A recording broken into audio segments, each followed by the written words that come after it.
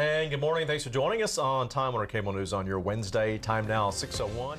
Well, the sun is a powerful resource, but it takes great minds to help us harness that energy. Scientists at Quantum Materials are working on a new technology that's the next wave of solar panels, and our Jess Mitchell is getting to see it this morning and getting a lesson on how all that works. And she's got her goggles on, lab coat, looking the part.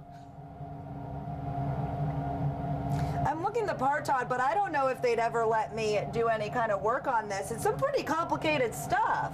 What are we even looking at, Steve? I don't even know. Well, what we're doing here is preparing a precursor that is going to ultimately become quantum dots, a next generation semiconductor material. Okay, so it's a semiconductor. So like a semiconductor is like a little disc type deal, and it harnesses energy, or it conducts energy through it? Actually, this is really at the atomic level. So the actual semiconductors that we're producing are atomic crystals. They're called quantum dots.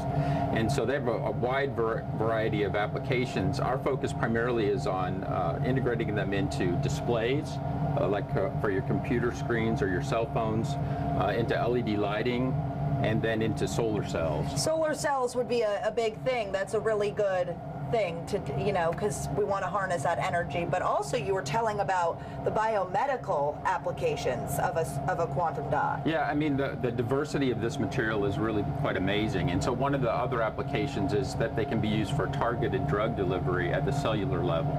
So ultimately you can, rather than have chemotherapy where you're treating the entire body to eradicate it of cancer cells, you would actually do this at the cellular level. So it could almost be like an outpatient type of therapy. Okay, so what exactly is spinning in there? Like, what is that? What is that? What is that solution? This solution is what we call the precursor, and this is kind of an amalgamation of chemicals that fall under that basically were discovered by our scientists and scientists at Rice University.